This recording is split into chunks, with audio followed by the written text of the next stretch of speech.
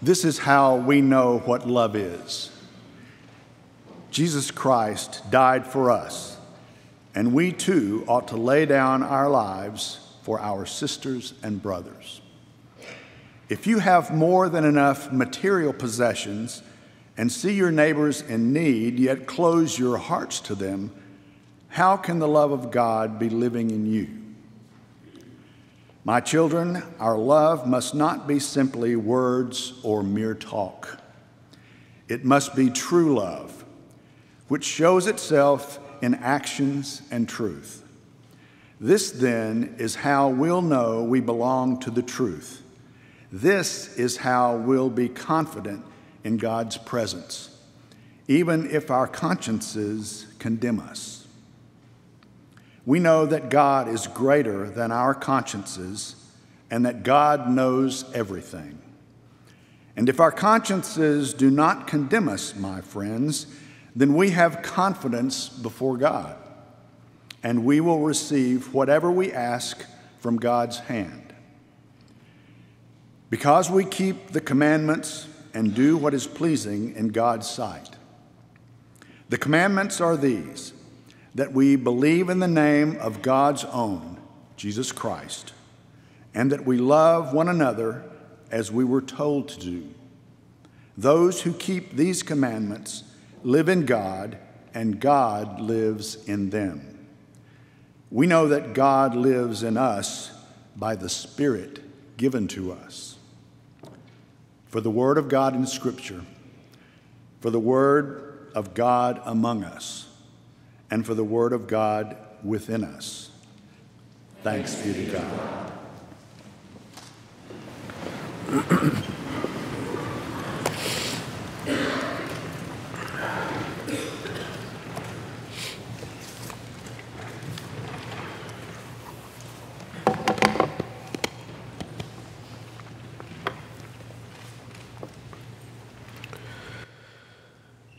To grasp this concept of love and the meaning of how to love and why we love one another, we must revert back a little bit on some of the scripture to the first part of 1 John 3.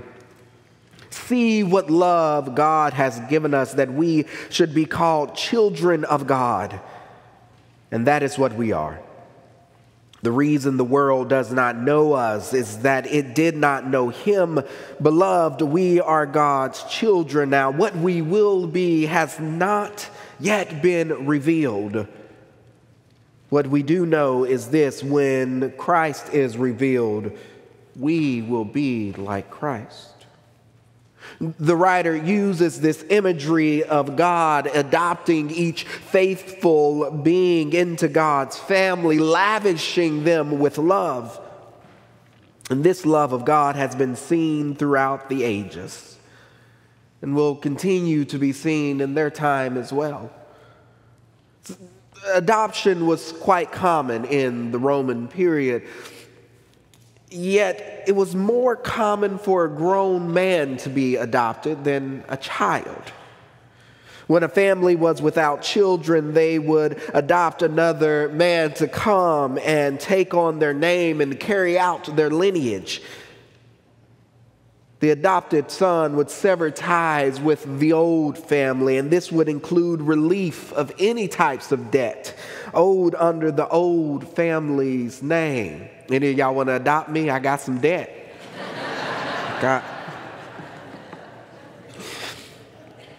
He would become a whole new person and in a new context with a new inheritance and a new name. Adoption was for the namesake and the inheritance. So what is being done by God is nothing new. Rather, for different reasons, while these believers obtained a new name and a great inheritance, we are adopted into the family of God, foremost because of God's great compassion and love. See what love God has for us, that we shall be called children of God. The what love is based on the Greek word potipin, which literally means of what country. The writer is saying, what foreign country did this strange, amazing love come from that we could be called children of God? And possibly the writer is using Potapin in a more generic way of what type or what kind of love is this that it could be so amazing. In either case, the writer shows wonder and amazement, bewilderment that God would treat such sinners so graciously.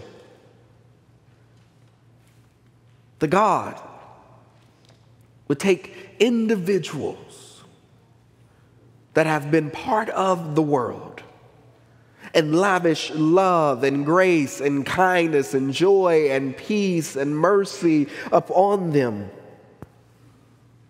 What foreign love is this that we've never seen before?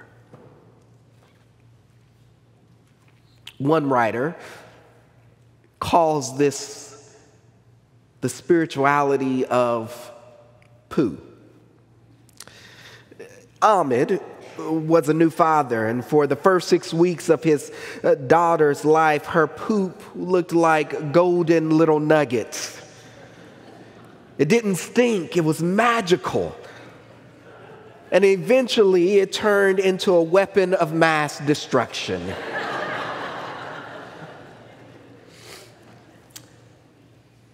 The smell and, sorry for the image, of leaky diapers began for him to understand that it wasn't made for the weak of stomach or heart. Yet he noticed something amazing. There was no resentment towards his child or even disgust. While it was still gross and nasty, Ahmed still loved his daughter more than he hated the dirty diapers. A love stronger than really anything. It was a lesson of a lifetime that love was stronger than hate, that love overcomes disgust. Love is stronger than poo. It's a love that is from God. Love leads to God. Love carries God. Love is God. He states that it's a take your child into your bed when you haven't had good sleep for weeks because she's had a bad dream kind of love. It's a forget to seeing cool movies and reading the latest books and replacing them with Disney and Pixar kind of love. It's the I will serve you because there is no love without service kind of love. It's the put someone else's needs before your own wants kind of love. Love. It's a reminder of God's love that is absolute and forgiving of all. The idea that God loves us despite our dirty diapers, despite the sin we have carried, and yet still calls us children. And Lord, how dirty some of us have been. So often we haven't reflected this same love through our neglect to one another. It's no wonder that the text says that the world did not recognize Jesus, because it seems of a lot of the so-called children of God looks like the world rather than God. The continuous cycle of finding our spirituality in everything other than the love of God. And the thing is, the more we turn to the world, the more we turn into the world. St. Augustine states, for those who are called children and are not children, what profit them the name what they are not? How many are called physicians but know not how to heal? How many are called watchers but sleep all night long? How many are called Christians and yet their deeds are not found to be, because they are not actually what they are called in this life? In other words, live into your identity or remove it from your name. Having this title, children of God, ask of us that we recognize our sin and repent evil. That we turn and act in ways for our dear parent, that we love one another with great abandon. As we look back to what Greg Garrick talked about last week, we are not bouncers of God's kingdom, but rather usherers into this kingdom, that we draw nearer together, calling into another's humanity, not to push them away, but bring them into the fold as the great shepherd brings each of us into a great fold. Building into safety and security, reminding them of who they are and whose they are in the love of God.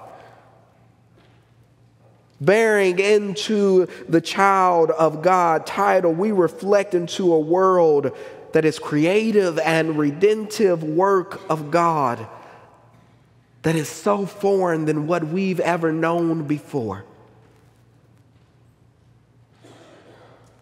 See what love God has for us.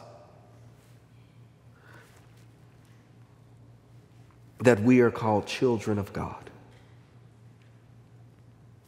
Fred Craddock and his wife were vacationing in the Great Smoky Mountains. And they were at the Black Bear Inn enjoying their lunch, and all of a sudden an elderly man stopped by their table and began to force a conversation. Craddock was quite annoyed, but being a pastor, he knew he couldn't show how annoyed he was. The man asked Fred his occupation, and he said he was a Christian minister. And all Christian ministers know that once you do that, it's over, because everybody's about to repeat their sins. They're about to tell you stories you don't care about, all those things. I need to repent that I make up an occupation every time I'm on an airplane. I don't have the patience for it. Pray for me. Anyway, that part was not written in the sermon. Anyway, the man said, I owe a great deal to a minister of a Christian church. And he went on to tell his story. He said that I grew up in these mountains and my mother was not married, and the entire town knew it, and everyone called me an illegitimate child, or another word. In those days, people just wanted to shame me, and it worked because I felt ashamed. At school, the kids said horrible things to me, and I ate lunch all alone and stayed to myself at recess. In my early teen years, I began to attend a church called Laurel Springs Christian Church. It had a minister who was attractive and frightening. He had a chiseled face and a deep voice. I don't know why, but I would constantly go and hear him preach. However, I was so afraid that I was not welcome since I was who I was. So I would go to the church in late, and I would leave so that no one would ever say, "What's a boy like you doing in church?" One Sunday I couldn't get out, and all the people were in the aisles talking and laughing, and all of a sudden I felt this heavy hand on my shoulder. And I knew who it was. I turned and my eyes caught a glimpse of that chiseled face looking up at him with great fear. He stared at me for a while, and I knew what he was doing. He was about to make a guess of who my father was. And he said, "Well, boy, you're a child of..." And he paused. And I knew it was coming. I knew my feelings would be hurt, and I knew I would never go back to this church again, or probably any other church ever. And he said, "Boy, you're a child of God. I see such a striking resemblance." He swatted me on the butt and said, "Go now and claim your inheritance." And I left there a different person. In fact, that was the beginning of my life, I would say. As I look out to each and every one of you, I see such striking resemblances into our God. Striking resemblances into the one who created us and molded us and shaped us and continues to mold and shape us. It's not in the eyes, it's not in the ears, it's not in the nose, it's not in the hands, but definitely in the heart. So go now, my friends, and claim your inheritance. Amen.